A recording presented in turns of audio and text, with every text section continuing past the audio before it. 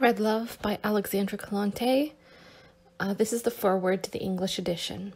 This novel is neither a study in morals nor a picture of the standard of life in Soviet Russia. It is a purely psychological study of sex relations in the post-war period. I have chosen the environment of my own country and made my own people protagonists, for I know them better and could give a more vivid picture of their inner life and characters. Many of the problems presented are not exclusively Soviet Russian. They are worldwide facts which can be noted in all countries. These silent psychological dramas, born of the change in the sexual relations, this evolution, especially in the feelings of women, are well known to the younger generation of Europe. Do we ever judge a man for his conduct in love affairs?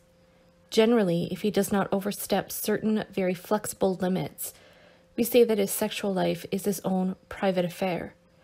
The character of a man is evaluated not by his conduct and family morals, but by his efficiency in work, by his intellect, his will, his usefulness to the state and society.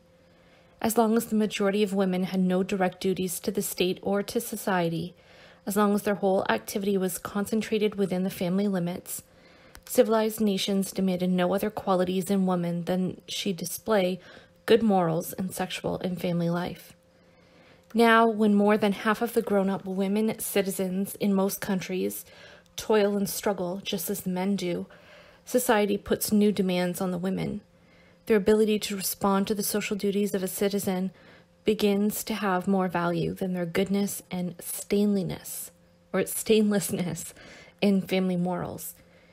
Family life is not the unique field of activity for women nowadays. Often enough, her family duties come into bitter conflict with her out-of-home work and her public duties. It is only natural, therefore, that the method of evaluating a woman today is different from that of our grandfathers and grandmothers. The woman may, at the present time, attain perfection in the current bourgeois standard of family morals and be esteemed by her own people. She may neither receive the real appreciation of society nor the respect of the state. She will merely be overlooked. On the contrary, a woman may not be spotless from the point of view of current bourgeois sex morals, but if she is an outstanding figure in politics, art, science, etc., one will not even whisper about her behind her back.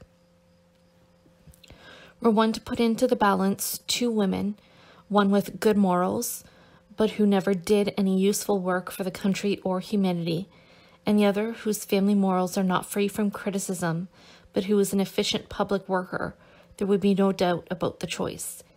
Our criteria in sex morals are always changing. There is never a standstill. There are merely periods in human history when the evolution of morals goes on more rapidly. Other periods, with a general stagnation in all fields of life, when change seems to relax. Only half a century ago, Dumas Phil wrote of a divorcee as of a fallen creature, while today France openly discusses the question of equalizing the rights of non-legal mothers with those of legally married women. There remains less and less of the old bourgeois hypocrisy in our way of thinking and judging of sex morals. I do hope that this book will aid in combating the old bourgeois hypocrisy in moral values and show once more that we are beginning to respect women, not for her good morals, but for her efficiency, for her ingenuity, with respect to her duties toward her class, her country, and humanity as a whole.